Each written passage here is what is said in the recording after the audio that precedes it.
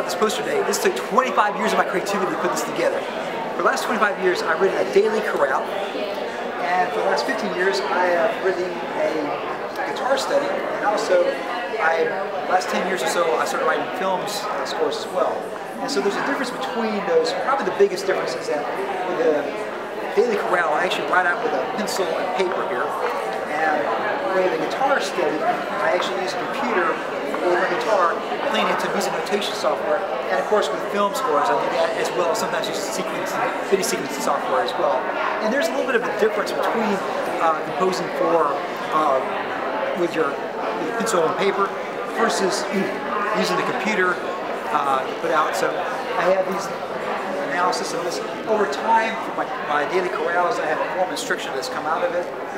For the monthly guitar studies, I also eventually come to a formal structure as well. And then with a variable time frame with the film scores, it's basically the biggest thing on that is the compositional thought. And so all these different analyses are put together. Happens to be a great poster. So anyways, hopefully you enjoyed the poster. You can probably watch it, look at it right here. And anyways, rock and roll everybody. Yeah.